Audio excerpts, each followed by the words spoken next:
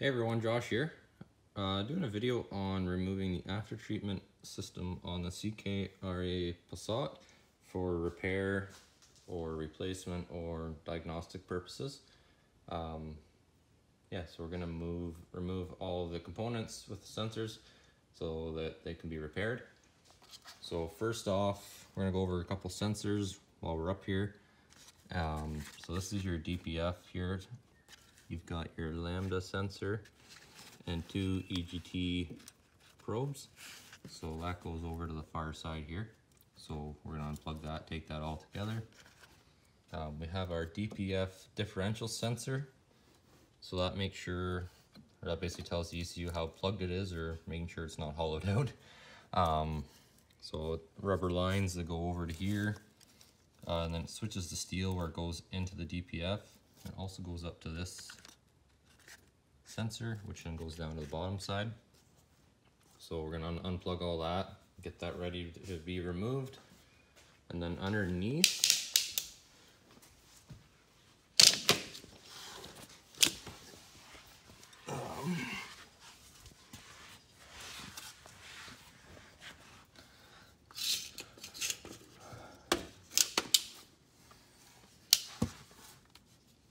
let me see if I can't get a light in here. So this is the view from that's the Dpf up there. That's your low pressure EGR right there. It goes into the cooler. This on the CKRA Passats, the high pressure EGR is actually right off the manifold and goes into the head. So that's your only EGR line. You've got your, let me zoom out here. That is your def injector or AdBlue injector, the wiring. We've got a cat or the SCR, I'm not sure. The same thing there. And then we've got an exhaust flap right there to help with the regen. And we've got a joiner back there, so we're going to do it at the joiner back there. I am thinking about splitting it right here, but these bolts really don't look very nice. But so the plan is to get that Dpf dropped out of there. I don't want to drop the subframe because that's where my jack stands are on. So I think we split it there, remove this back half off, and then maybe drop a CV axle maybe, and get enough room to get this Dpf out of there. So that's just a quick overview of all the sensors. So now I'm gonna try and figure out how we're gonna tackle this and go from there. All right, so I'm gonna start at the back half. It's a lot cooler than the Dpf right now. So as you can see, I'm doing this in my garage. I haven't quite got nice hoist set up yet. So we're using jack stands on the subframe. Especially with them being so high, it's kind of sketchy. So I like to stick wheels for tires underneath here. That way if it does slip, at least I don't get crushed, especially with nobody home other than myself. So yeah, safety first here, just really think about that. And then creepers are really nice, but you lose height, so I'm using a yoga mat. So yeah, when I get underneath, we're gonna try and get this connector out first, the flange between the Dpf and the SCR and cat, so wish me luck. Okay, so my video skills underneath here are gonna kind of suck because I don't have a whole lot of room to obviously video. But so this inside, let's try here.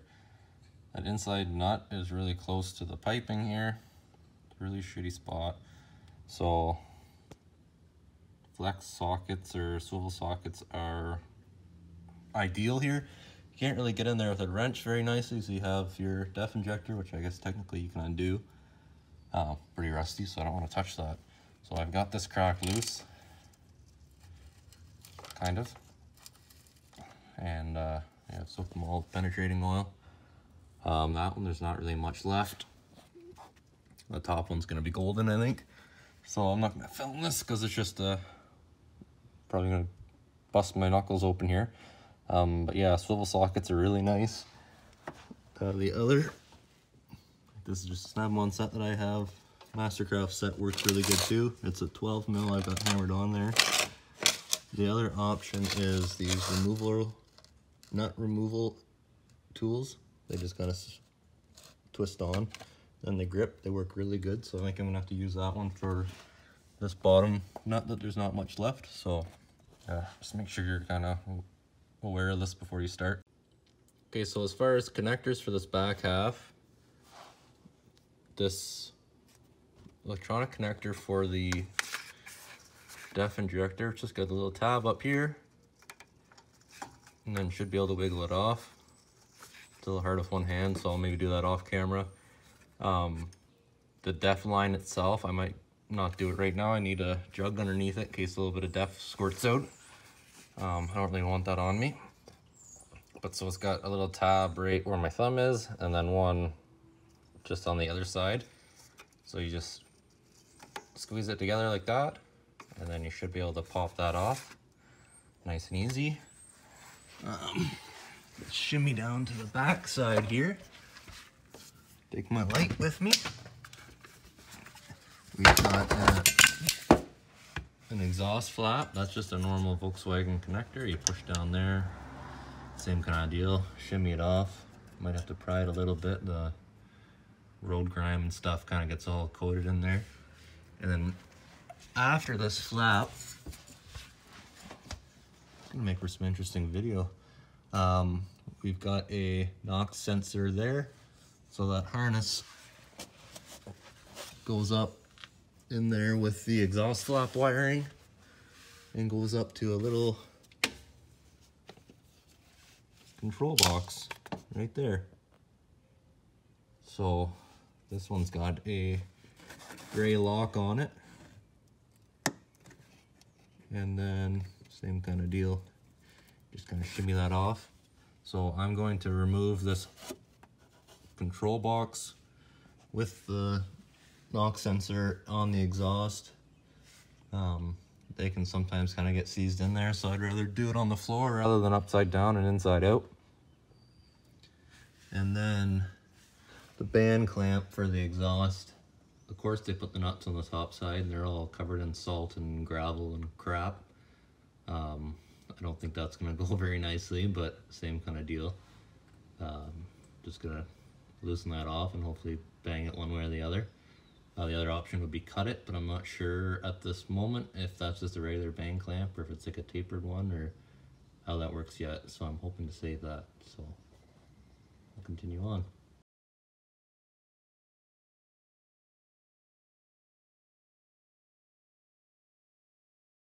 So I don't think I'm going to be able to get the camera in here to film this while taking it apart. But so from underneath here, I've already got the CV boot cover off, and the CV shaft is just hanging down here loose. So I'm going to take this low pressure EGR line off. So it's just got a little clamp right here, and then right here onto the cooler.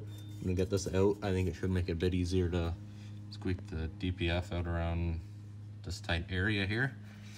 And then on the front side,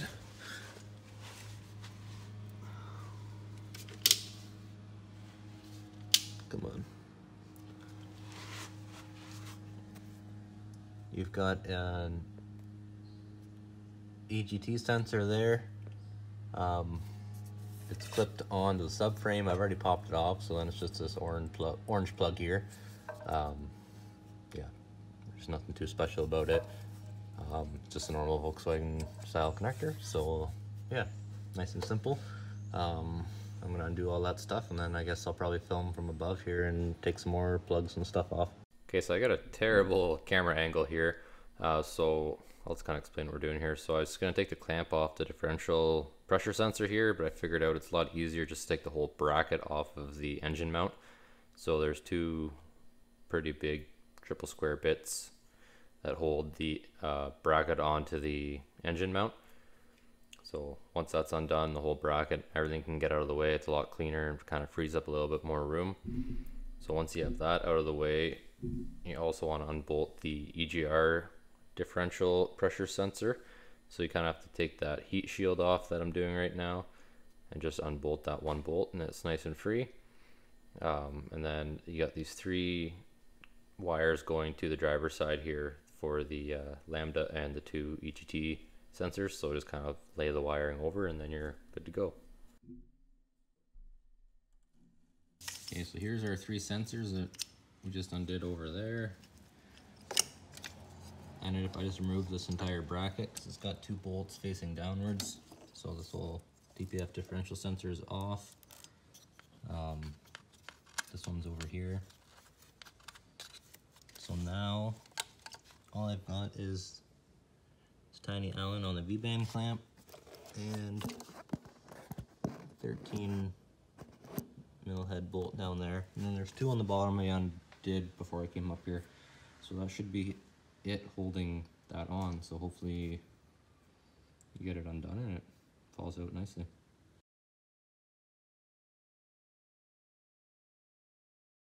Okay, so up next is taking the V-band clamp off. So this one was quite rusty. So once you got the little Allen bolt loosened off, the V-band's still going to be kind of sandwiching together. So you can either take a little flat screwdriver to kind of pry the V off of the turbo in the downpipe, or a little hammer and a little pry bar just to kind of knock it, just to kind of break the rust free. So it's not rocket science, but yeah, they can get stuck on there pretty tight.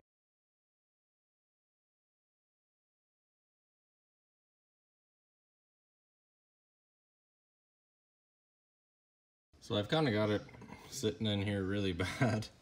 That's the bottom. That's the top up there. It kind of came down so far and it's getting jammed up.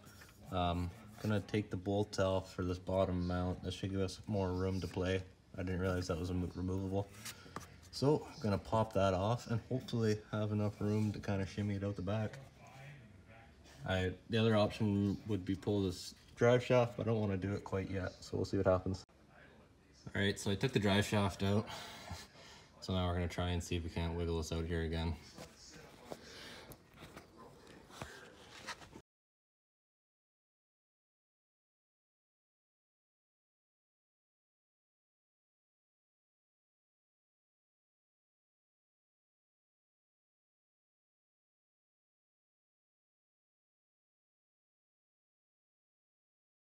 So I think we're almost home free here.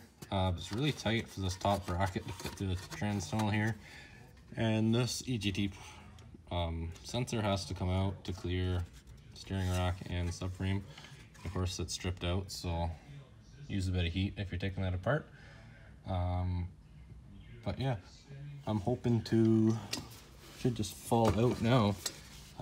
It's kind of hard to film, like I said earlier, so I'll just see if it slides out here now. So it just kind of falls out once you have it worked back far enough and away from the heat shield, and there we go, to kind of get all the cables out. Okay, so here's everything out, so we'll go over stuff. It's a little bit easier to see here.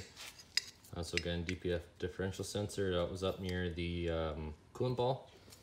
So it feeds into these hard lines, which this would be your pre-DPF pressure, and this teed one would be your after